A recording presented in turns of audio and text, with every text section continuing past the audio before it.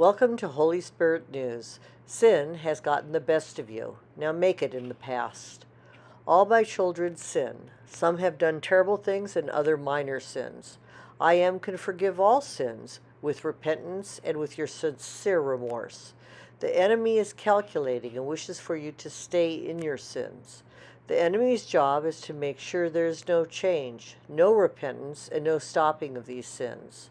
The enemy's main function is to reintroduce what you have currently tried to leave behind. For instance, if you are trying to quit drinking, he will make sure you get a free bottle of booze that you were not expecting. If you are trying to stop swearing, you will get confronted with something so aggravating it will be hard not to swear. The enemy knows who you are and what your habits are. You are easy prey, especially if you don't believe there is an enemy. Satan has hidden himself from view for many years.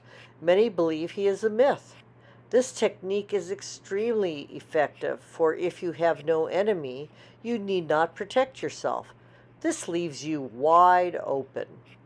Your sin keeps you in bondage with the enemy. He has something he holds over you. Your garments become spotted and unable to make it to heaven. Make all sins as part of your past, thus removing the chains that bind you.